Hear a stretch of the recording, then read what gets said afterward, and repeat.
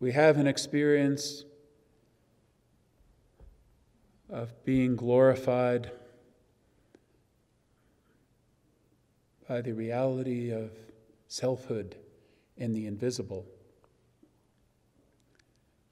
I think we have an experience of being enthroned as a human being, of sitting upon our throne, having our natural place in the world that's given to us not so much, or firstly, by the world. I think many people are waiting to be given their throne by the world. I guess some actually have that happen.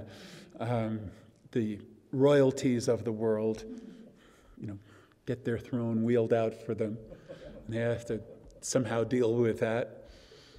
But I think many of us end up looking for our throne, our position, our place, the acknowledgement of others,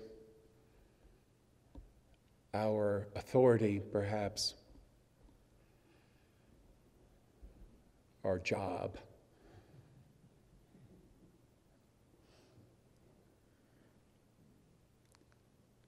When we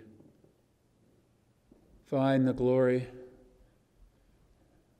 that's being given to us and allow that glory to find us, we are enthroned.